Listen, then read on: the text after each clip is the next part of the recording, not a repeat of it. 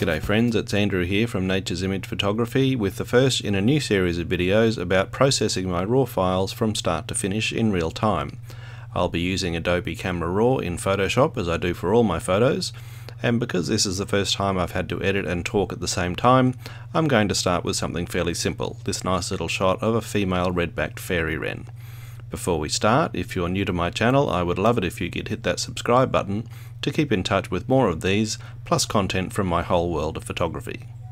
So this came about in response to several requests. The most recent one came from Andrew Laws. Thanks Andrew, and I hope there are plenty of other people out there too who might be interested to see how I process my RAW files. Now, because this is the first of these videos, I would welcome some feedback from my subscribers. So after watching the video, I'd love to see your answers to the following questions. First, what sort of information did I leave out of this demo that you would have liked to know? And second, what kind of images would you like to see me process in the future? Of course, if image editing doesn't interest you, that's fine. Most of the content on my channel is and always will be about camera skills. And speaking of camera skills, here are the essential settings. This was taken on the Panasonic Lumix G9 with the Leica Panasonic 100 to 400mm lens. The ISO was 200, aperture f6.3, and the shutter speed was a 400th of a second. So that's how I took the photo. Now let's see how I take it from RAW to finished product. So my editing project begins where all my editing projects begin, and that's here in Adobe Bridge. This is the cataloging software associated with Adobe Photoshop. It's where I organize my photographs and select which ones I'm going to use. This entire folder was a successful afternoon of bird photography I had down at Lake Baroon, and some of these photographs I've already featured in an earlier YouTube video about bird photography, but this is one that I haven't shown before, and it's the one I've decided to work with. And when you see the bigger version, I'm going to show you what it is about this photograph that made me select it. So I double click in Adobe Bridge, and that brings the photograph into Adobe Camera RAW, and this is where I'll do my editing. Now, the thing I like about this photograph, which I've only just noticed, you notice by the way that my cursor at the moment is a magnifying glass, so if I click on the photograph, that brings up the 100% view, and we can see that it's got a little bug in its mouth, and I thought that was just a nice enough extra detail that it was worth featuring. You can also see the shadow of the bug down here just below the bird's chin. So that's what made me select the photograph. Now, in terms of composition, I like the shape of the bird's tail angled in a little bit and the turn of the bird's head. Both those features tend to lead the eye a little bit from right to left, and that draws our attention over this way where there's that bit of extra nice detail of the grass, which I think will balance the shot quite nicely. But it's going to need some cropping because right now there's a bit too much empty space at the bottom and at the right. So I want to do a crop. That's the first thing I'll do because I would rather crop first and edit later. So I go up to my cropping tool, and I can stick with the original format, which is the native format of the Panasonic Lumix G9, which is the 3:4 format. But often I'll go for some other options. Quite often I'll use a 2:3 format because that's a more traditional photograph shape. But to be honest, I think what I'm going to do for this shot is a 16:9, simply because this is destined for a YouTube video, and 16:9 is the standard YouTube format. So this is the shape I'll be working with, and I just need to try to get as good a balance as I can. I don't want to crop in too tightly on the bird. I also don't want too much extra space over on the right here. So I think that probably gives me about the best balance I'm going to get. And so now if I click enter on my keyboard, we can blow that up, and that's now the photograph I'm going to be working with. So from here, having chosen my crop, it's now time to get on with the editing. The first thing I usually do when it comes to editing, I don't know if other photographers do this, but I usually do, is I go and click auto right at the top here. I don't intend to use the auto version, but I do like to just click it because it sort of tells me what Photoshop thinks should be done with this photograph, and sometimes it gives me a few clues as to where I might take it. So I click auto, and that's what Photoshop comes up with automatically. I don't much like it. I think it's a bit over the top, but it definitely shows that this photograph could benefit from a bit more contrast, if nothing else.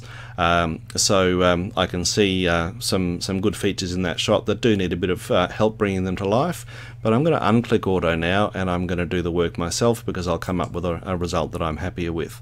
Now, I don't think I need to change the exposure because the picture's pretty well exposed. It is bright, but it was a fairly pale coloured bird in a brightly coloured background on a sunny day.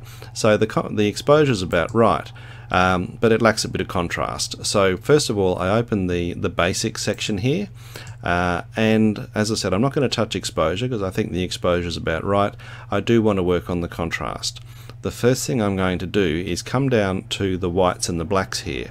Now, if I hold my finger on the keyboard on the Alt button and press down on whites, you see the screen turns black, and now if I slide my whites across to the right, you see just where the whites start to come into it. I don't want a lot of white. The picture's already pale enough as it is. I don't need to add much more to it.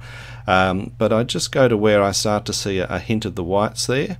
And I'll do the same with the blacks. If I hold my finger down on the Alt button on my keyboard and click on blacks and the screen turns white, I can now slide this across to the left just to where the beginnings of the blacks come in. That darkest patch there is the bird's eye. So what I've done here is essentially tell Photoshop that these are the darkest pixels I want in my photograph, these are the brightest pixels, and everything else in the picture should be in between, which is the way you want it. Now at the bottom of the screen here, there's a little toggle switch that lets me switch between where we started and where we are now. And you can see that just by adjusting the whites and the blacks, we've already made a difference to the photograph. But there's more to be done.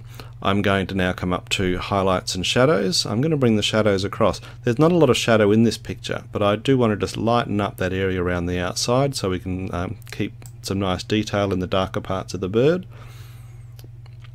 And I'm going to bring the highlights down. There's a lot of highlight in this photograph, and I don't want it to look too pale, so I'm going to bring those highlights back. Notice that the changes I'm making are all fairly subtle. I'm not doing anything obvious, and I'm not doing anything to the picture that makes it look like it's been edited in a big way. I'm just trying to make the photograph look as natural as I can. Now, having done that, I'm going to adjust the contrast a little bit to the right. I've got some friends who say that because they can adjust the whites and the blacks and the highlights and the shadows, there's really no need to touch contrast. But I find that adding a bit of contrast sometimes just crisps a photograph up a little bit, makes it look a little bit more three-dimensional and lifelike. And the same down here with clarity. If I slide the clarity across to the right just a little bit, it just makes the whole thing look a little bit more three-dimensional, like you're looking at the real thing rather than just at a picture. Now, all of these sliders can be revisited, so having now added some contrast, if I think I need a little bit more lightness in the shadows, I can do that. I don't want to go too far, and also I can bring back the highlights a bit, but I'm starting to get pretty happy with that photograph. So I'm going to close down basic because I think I've done most of what I want to do there. Oh, hang on, no, there is one thing I want to change. I'm overall happy with the picture, but I'm not entirely happy with the colour. I tend to find that the Lumix G9 skews a little bit in the RAW files towards magenta. The photographs tend to look a little bit sort of reddish, purplish, a little bit more than they should. So the first thing I'll do now, or sorry, the next thing I'll do is adjust the white balance. I have a couple of ways I can do this. I can go to the preset options and see again what comes up with automatically. If I click on auto, I don't like that. I think that it's taken away all the warmth, but it's left the magenta, so that hasn't worked. I can also try daylight, because it was taken in daylight. Oh, and I really don't like that. That takes away the magenta, but it adds way too much warmth. So neither of those presets is really working for me. So I'm going to go back to as shot, and I'm going to make my adjustments myself. Because I do want them to be subtle and just try to correct the colour without it looking like any colour's been added. So I want to grab the tint slider and move it a little bit to the left away from the magenta and towards the green, and that just takes that bit of extra redness out of the picture. And because it was taken in the late afternoon, I want to keep that warmth of the late afternoon light. I don't want to go overboard, so I'm going to grab my temperature slider and I'm going to slide it just a little bit across to the right, and that gives the picture that nice look of late afternoon sunlight. So I think I've done a better job there correcting the colors or the white balance myself rather than going with the presets. So that's everything I want to do in the basic area. Now I'm going to shut basic down and move on. At this point I tend to work down through the what I call the chapters here on the main screen, and I'll go through them one step at a time. I don't normally mess with curves. I've never really been big on curves, but I'll go into detail, and this is where the sharpening and the noise reduction happens. Now if I'm going to do sharpening and noise reduction, I want to see the picture at 100% so I can see what difference it's making. Now it doesn't need any noise reduction. This photograph was taken at 200 ISO. It's not even a little bit noisy, so I'm not going to mess with that. But I will adjust sharpening a little bit. In Adobe Camera RAW, the sharpening is already by default set to 40, but I'm going to slide it across just a little bit up to, let's say, 55, and that just tends to crisp up the outlines of the bird's feather detail there. Again, nothing unnatural, but it just makes the photograph look that little bit sharper, sort of at the pixel level. But that's all I need to do here, so I'm going to shut down detail, go back to the full view. Now I'm going to have a look at the color mixer. This is where you can work on individual colors, and I'll do this sometimes if I think that one color is either lacking or too heavy-handed and overpowering the picture. And I do think that even though this was a bright sunny day and it looks quite vibrant having that sunlight on the grass in the background, it's so bright it tends to distract a little bit from the bird. So I'm going to go into some of these colors. Yellow and green is essentially what this area is made up of. So I'm going to go to luminance, and I'm going to slide yellows a little bit to the left, just a bit, and I'm going to slide greens a little bit to the left as well. Now with all of these things you can go overboard and it starts to look really silly, but if you're subtle with it, you can make it look not just natural, but probably more natural than what the camera came up with in the first place. And so that's enough then to just tone down the background. And I'm not trying to tone down the background in such a way as to make anything look fake. I'm actually trying to draw your attention a little bit more to the bird by reducing the distraction of the background. So I think I've done what I need to do there in the color mixer, so I'm going to shut that one down. Now as I work down through here, I don't mess with color grading. I look at optics. Sometimes you'll see some chromatic aberration in a photograph. I can't see any in this picture. You'd tend to see it around the sharp edges there. I can't see any, so if I needed to I could click that, but I'm not going to. Go back to the full view. I don't really need to do much more here. Sometimes I will have a look at just a subtle little vignette which you find in the effects area here. And a vignette, if you don't know what that is, you'll see it in a moment. If you slide it way to the left or the right, it can darken or lighten down the fringes of a photograph.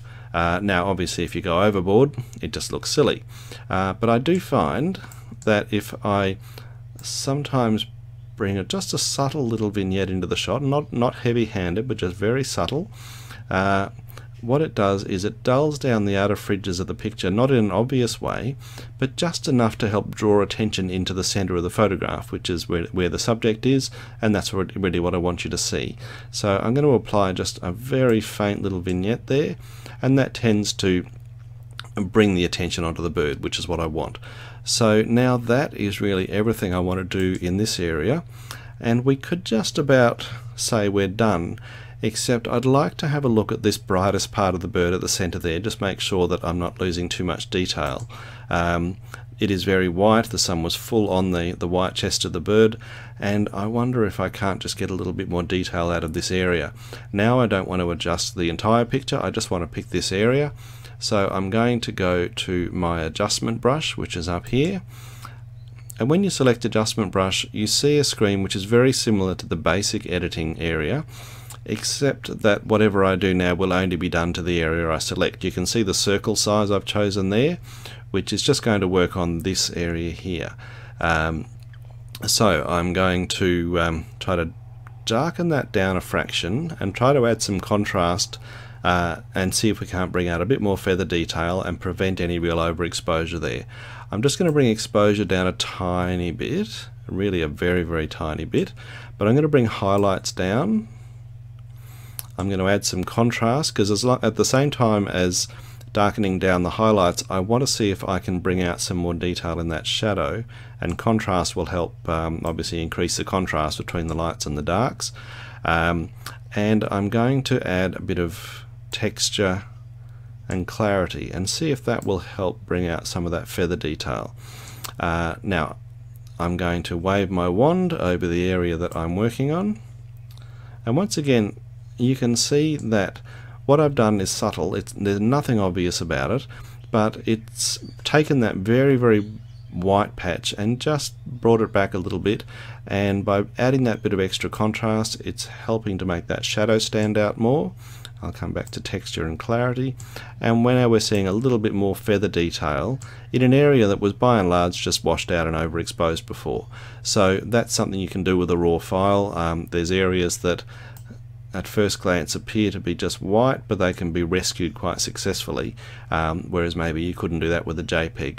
So now I'm going to go back to my main screen and go back to the full view, and I think we've done a pretty good job. One more time I'm going to go down to the little toggle here just to show you where we started and where we are now. I think we've got a much more natural picture that looks like a real bird taken in real daylight, and that's really all I'm going to do in this part of my editing process.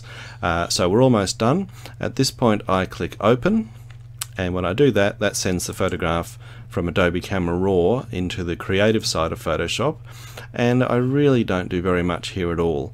At this point I just want to resize the picture, and I do a little bit of double checking, which I'll explain in a moment. So because this photograph is going to appear in a YouTube video, all the photographs I select for YouTube I resize to 2560 pixels on the long side. So I'm going to click image size, and then I'm just going to select 2560 and click OK, and that resizes my picture down to the size that I'll be saving for the YouTube video. We can go up here and click fit on screen so we can see the full size version again, but there's our photo. Now here I like to just give myself a little bit of backup, because I'm sure you can understand when you edit a photograph, sometimes you can stare at a picture for so long you really don't know if any more editing is going to make it better or worse.